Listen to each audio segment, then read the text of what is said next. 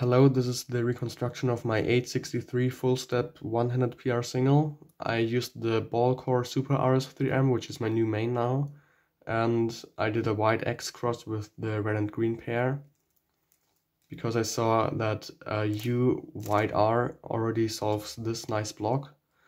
And then when I solve the green and the red cross edges, this block is already solved. Then I did a C rotation for my last two cross edges, which I solved like this. And for the orange cross edge, I did the last move like this and then put the cube on the table, regripped. And then I actually didn't plan my second pair, so I just randomly did a U prime and then saw this pair.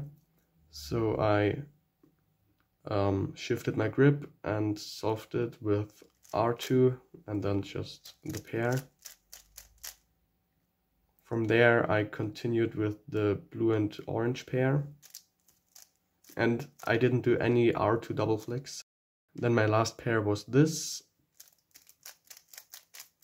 and here again I didn't recognize the OLL right away, so I did an unnecessary U prime move and then recognized the OLL and undid the move and did the OLL. Then a small pause to recognize the PLL, but yeah. Oh no, I didn't do a double flick there. And then a white U prime to finish the solve. In total it was 53 moves, so 6.18 TPS, which is very good for me. That's the video, and see you next time.